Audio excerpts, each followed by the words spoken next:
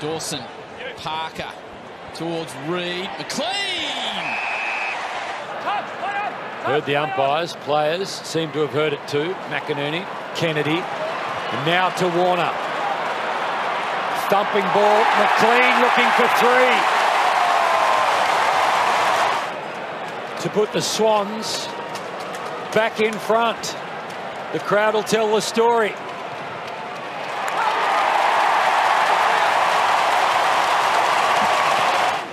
Kennedy sensing that they can pull off a fantastic win here. Goulden got some space. You can see in the goal square. Hands up. The target's McLean, and he's got sticky hands at the moment. Another contested grab right on the goal line.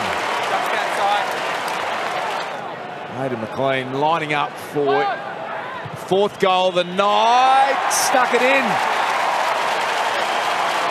Good body put on by Wicks, opened up a bit of space, but Quainer able to stick the tackle. Now Dacos, evasive, got away from McLean stylishly, who came again and dumped him. And the crowd loved that. Big man on little man. And Dacos working his way back to his... He's only kicked 1 goal, 4 so far this year. Nick Blakey takes on a couple on the mark and goes for goal from beyond 50. Nick Blakey, not quite, but there's a teammate in the goal square. Blakey skies it.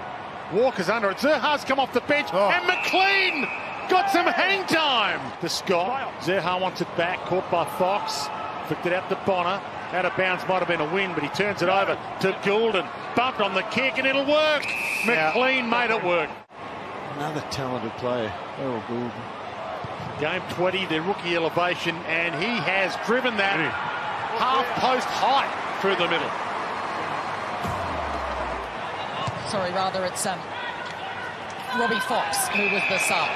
Individual goal kicker for the Swans. From directly in front, it's elementary, and the margin is out of bounds. That was out of bounds. That was out of bounds. That was out of bounds. Can't be.